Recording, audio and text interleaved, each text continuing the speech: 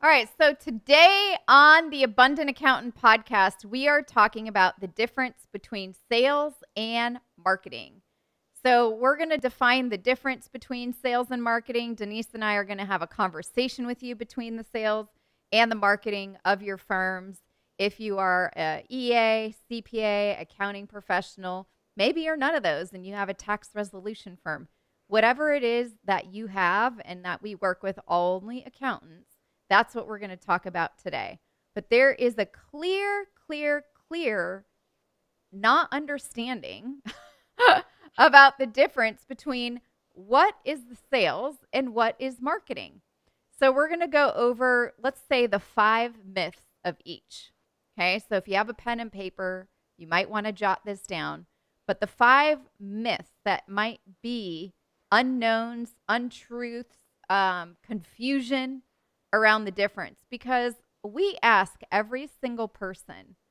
So if you want to talk to Denise or I, we send you a form, we ask you a question. What is the single greatest challenge that your accounting firm or tax resolution firm or bookkeeping firm is currently facing as it relates to sales?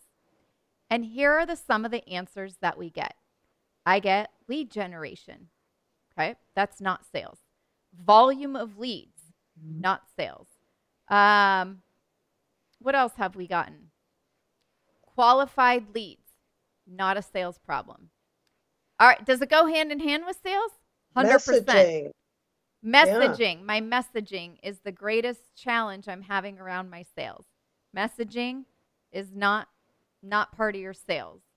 What else do we get? I think that covers the main ones. Putting together what I offer. Putting together your offer, not the sales piece. Not the sales piece.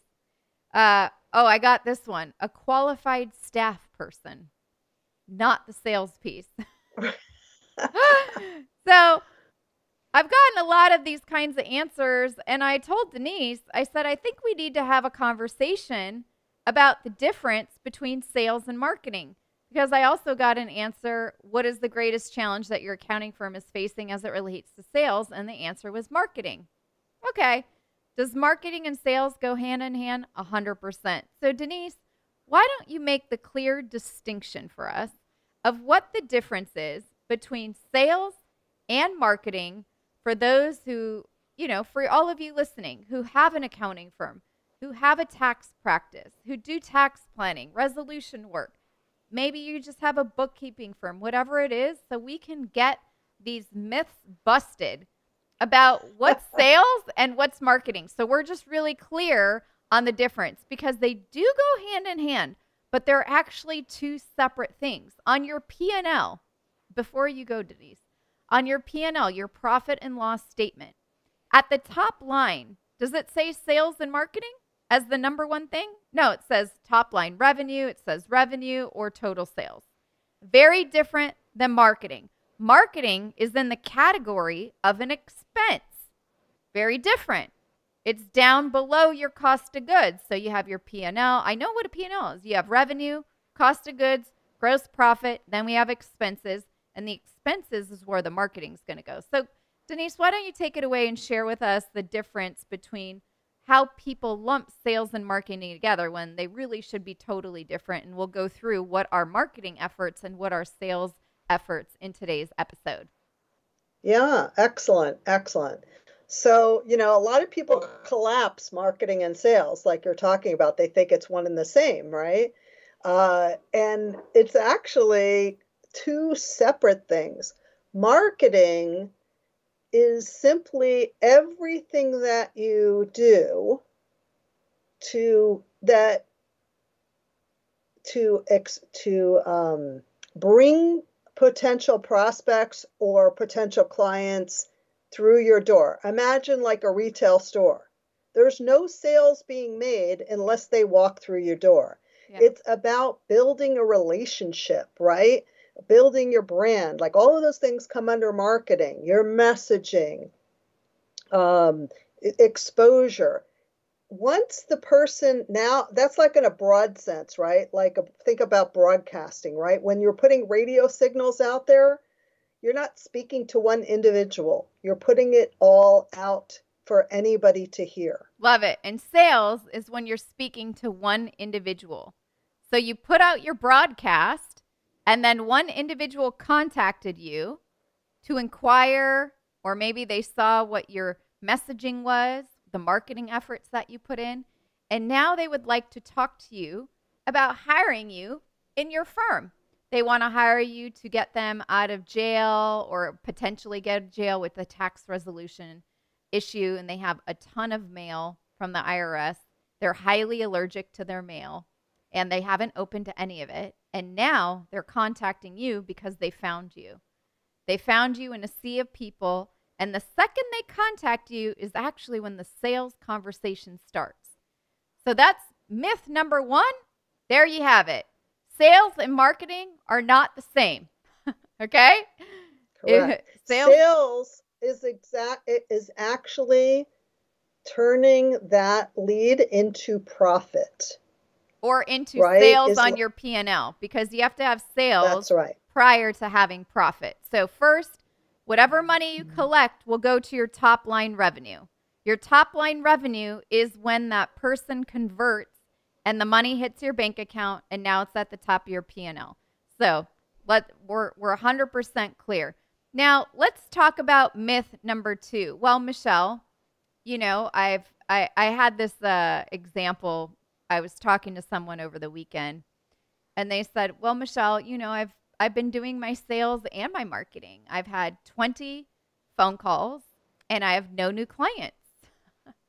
I go, okay, it doesn't sound like you have a marketing problem. The problem is actually in the sales process. There's an enrollment challenge. There's the challenge of, what do I say when the client calls me to ask me how much I should charge? There's a challenge in the conversation of the process to have them say, yes, Denise, I want you to help me, and I want you to, solve this problem. So the sales process is also an opportunity to uncover the problems that maybe your clients have. And then in order for them to have an exchange of currency. The only way the sales process happens if there's an exchange of money and currency in that conversation.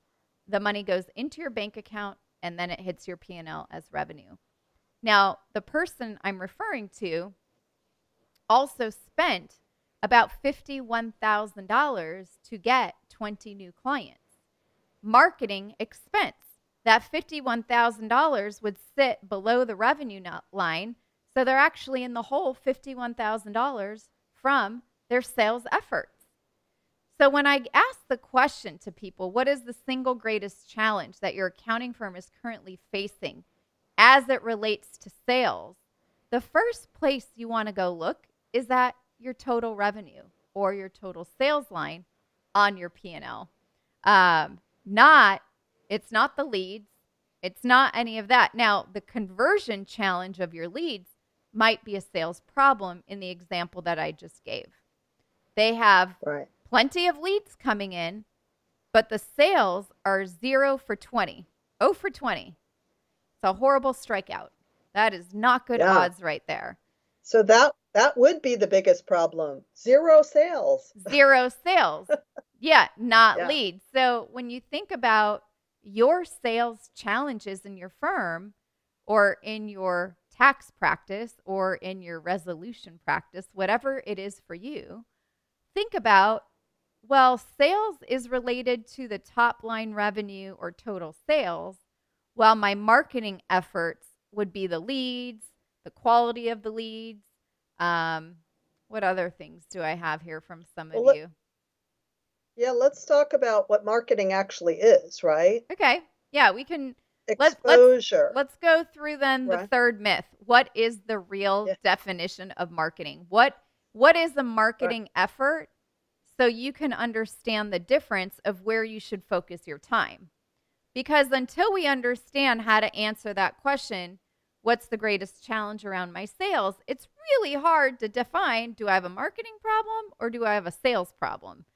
So what do you think marketing entails? And we're going to give you 10 different things that could be a marketing effort. So again, a marketing effort would be in the expense category in your P&L. It's not money hitting your bank account. Now, the marketing efforts could convert into sales, and we actually looked up one of your buddies, H&R Block. Has anyone heard of them before? I bet you all have. Do you want to know why? Denise, how much money did H&R Block invest in their marketing efforts? $150 million. And that was in 2019. So we got some data from a couple years ago. So in 2019, they spent $150 million. Is that what you said? Yes. $150 million. And those marketing efforts, probably along with some other efforts of emails and other things, generated that organization. That's our favorite. I know it's totally not our favorite, but we're just showing you the difference between. Generated them how much of their total sales at the top of their P&Ls? $3 billion. $3 billion. Yeah. With a B. Yeah. So they spent about we did the math on that, and I hope we got our zeros right, because there's a lot of zeros and billions, and I'm not sure, but we calculated 5%. So 5% of the money they earned, not the money they made. The money they made would be their net income, right? Their bottom line. But the money that hit their bank account before they paid employees or whatever their cost of goods are and all their other expenses, they set aside 5% for those efforts. Now, the marketing expense was used on such things like this. So, Denise, what are some items that... Yeah, and I want to also point out something. They've been a well-known brand for, I don't even know how many years now, right? A very long time. They're probably spending less on marketing than if they were new or a startup or trying to, become a household name, right? Of course. So they're only investing 5% for those kind of numbers. So, but think about it. That's the first thing, exposure. Like marketing is letting people know you're open for business. You have to they have to know you exist. And what you do. So marketing is also part of what it is that you do, your reputation, your differentiation. How are you different? If you focus on tax resolution, you're very different than someone focusing on tax planning. If you're a bookkeeper and you've added profit first because you became a profit first professional, you've now differentiated yourself. So that helps with positioning in the marketplace and changing that. There's also other marketing strategies like going to a networking event, or what are some of the other ones, Denise? Yeah, networking, referral partners, podcasting. Right? We are doing a marketing effort right now. If you've been to the abundantaccountant.com/masterclass, you have maybe saw our webinar. That's a marketing effort. You're getting to know us. We're positioning ourselves in the marketplace. You're getting to understand that Denise and Michelle know what they're talking about. No, I'm just kidding. But no, I'm not really kidding. You're getting to understand us and getting to connect with us in a way. If you see an ad on Facebook from me, that's a marketing effort. Denise and I actually just started our marketing efforts maybe about 60 days ago. Never did it before from a paid standpoint. We have had marketing efforts, which are asking for referrals, attending events, doing speaking events. Yeah. We don't use back in the old day when I was a financial planner, we used to send out mailings. Direct mail. Way back when, to invite people to an event and then do the event and then invite them to actually come in and have a conversation about working with us. Yeah. So we had to build that. It's like public relations. That's what marketing is. It's all part of that, right? Right. So one of the answers I got on my question that I asked, what is the single greatest challenge that your accounting firm is facing as it relates to sales? I got an answer that says, mostly how to find clients that need my services. So I just want to be really clear based on what we just covered. That is actually a marketing challenge. That person doesn't understand where her or his ideal client is hanging out. So we know that some of our ideal clients hang out on Facebook, they listen to podcasts, they go to different events in the accounting space. Some of you we've met in person. We have to find out where our clients are that could possibly need our services, and so should you. But that is not a sales challenge. It's leading up to a sales challenge, but it's actually not. So based on my story I gave you, we'll call her Susie, where Susie spent $51,000 in marketing efforts, which is now in the expense category, and had $0 to show on top line revenue. That would be what we call a conversion problem.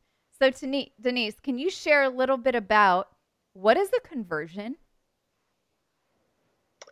So,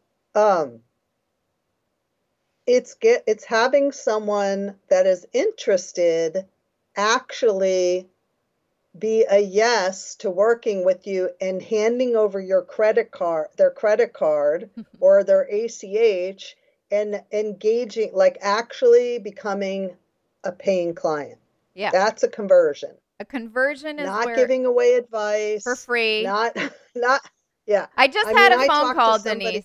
I just had a phone call literally 30 minutes ago, and he's been doing the same thing for 30 years. He said, Michelle, I love to give love to people and help them a little bit on the front and know that they're going to send me my ideal client in the future or that they'll engage with me at a high fee. And unfortunately, that's never happened before. And I said, Bob, you're right. It will never happen because there isn't a high enough value in the exchange of the currency. If you want people to value you and your services and you have higher conversions, that means there has to be a higher price tag attached to your services so they value it and they take you seriously.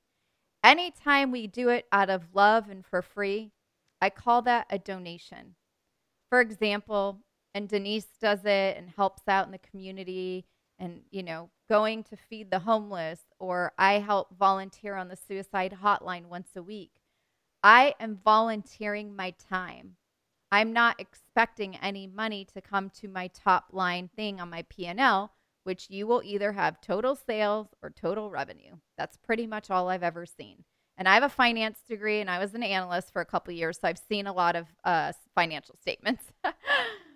Now, do you want to continue to be a nonprofit when you're trying to grow a profitable firm and help more people?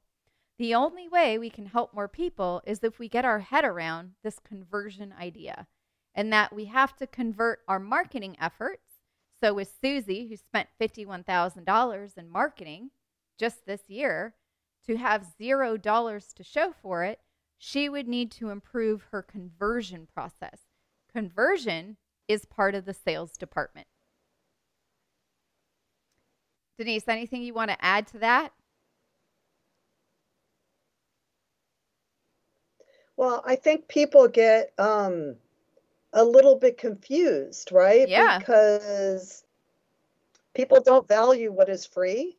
I mean, if you do, maybe if you walk into a cake store and they give you a taste, they're giving you, right? And that's but when we're talking about our accounting services or service-based business, it's, people have this belief that if I give it away for free, they'll want more. And we know from talking to probably thousands of people, it ain't so. It's just not true. Yeah. And you really need to learn how to stop doing that.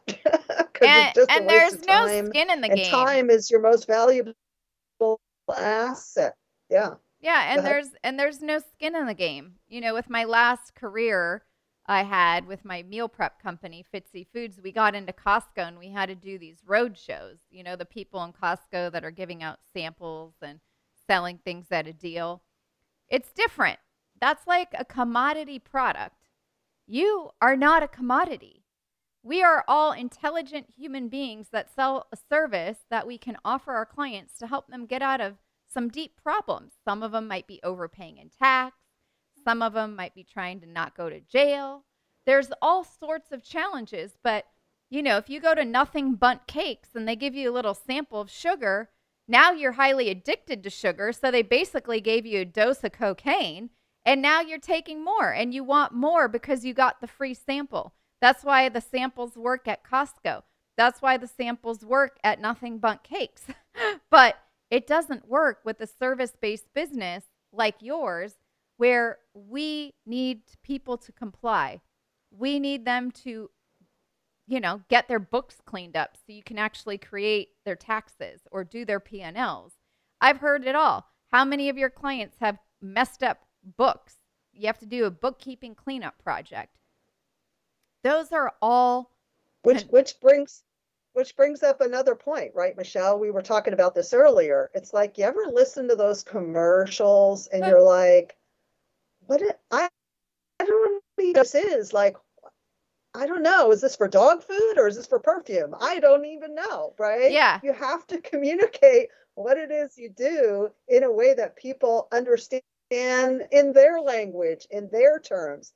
If you do it right, if you do your marketing and your branding right, then when you get to the sales conversation, it will become very easy. Yes, it will definitely change the game and your conversions will happen a lot easier.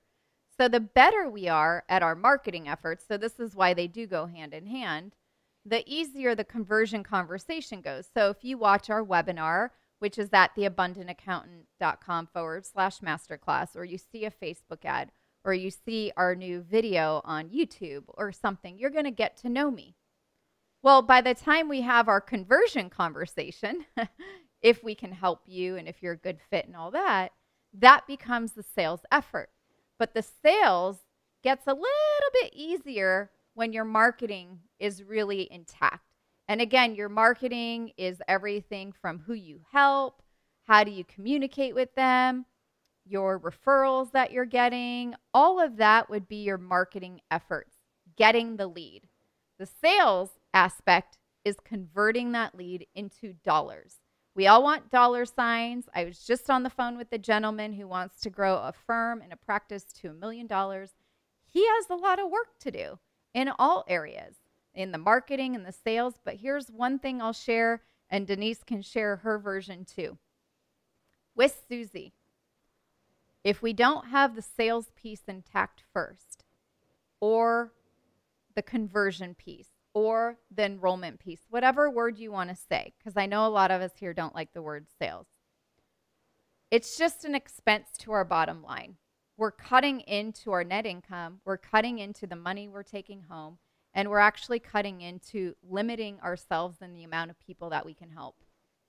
If you throw out a bunch of money in the marketing area, you have a company help you get leads, but you don't have a process to take them through, to convert them into a new client so you can help them. You're basically putting spaghetti on the wall and seeing what sticks.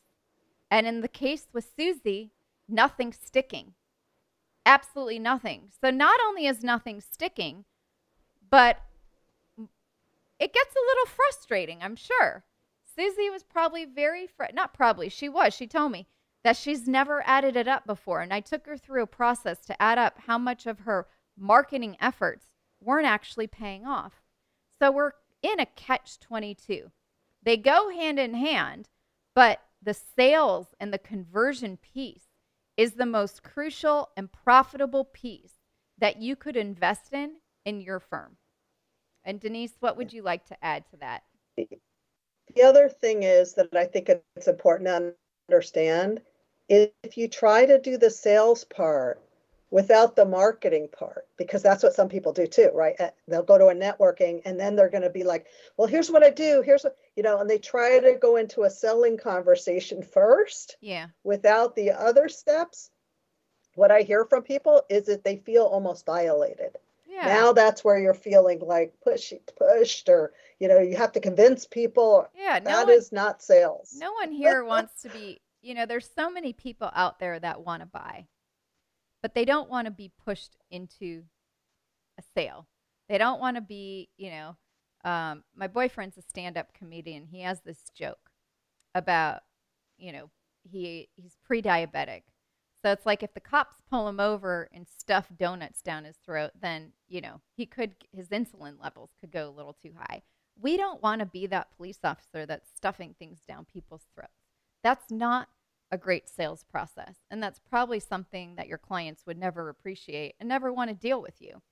So think of the sales process as well as your client experience. What experience would you want your clients to go through before saying, hey, you know what, Susie, I do want to work with you. I do know that you're the right person to help me. And make it a process that has them just have a decision that they get to feel really good about. And that's all we're really doing. If we can understand that the sales process for a service-based business like yours, I'm not talking about my protein bars in Costco. I'm not talking about going to Nothing Bundt Cakes and getting the little sample when you walk in the door, because that's the free thing trying to get you to buy more. It doesn't work in this area. So that's the last myth I want to bring up, is that giving away something for free or sharing some free information to think that that client will implement what you share or do it and come back and hire you for something is slim to none. I've actually never seen it happen.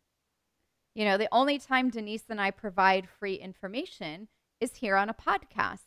And if that's good enough for you, that's fantastic. I had a gentleman come up to me last week. I was at an event. Michelle, I've listened to your podcast. I've actually sold 5 tax plans at $15,000 each. Was it 5? I don't remember. Anyway, he did $45,000 in revenue. So 3 tax plans at $15,000 each. Just by listening to your podcast consistently and taking notes. I'm like, that's awesome. But how much other money is being left on the table? And that's really where, Denise and I can help and support you and really pulling back the curtain to figure that out. Denise, is there anything else that you would like to add to some of the myths about the difference between sales and marketing and how they go hand in hand, but how the sales process is crucial before we can spend efforts on our marketing and have it have a very good return on our investment? Right. Yeah. I mean, because the truth is, you can, and we've heard this all the time, right? You can have so many people to talk to, but if you don't approach them in the right way, if you don't have that sales process, which we believe and we teach that sales is serving people. Yes. Right? Because people don't want to be sold, but they do want to buy. Right? Yeah, they do all the time. So I love to go shopping all the time, but I hate being if they asked, don't buy can I help from you? If they don't buy from you, they're going to buy from somebody else, right? Or they're going to be stuck. The most confident with. They're going to be stuck doing nothing and stuck in the same place they were the last time you talked to them, which is typically what we see. I've heard it. One of our students, Scott, he did an extra $250,000 between November and December. It was a couple years ago, and he had waited. He thought he could figure it out on his own, and he came and told Denise and I wish I never waited.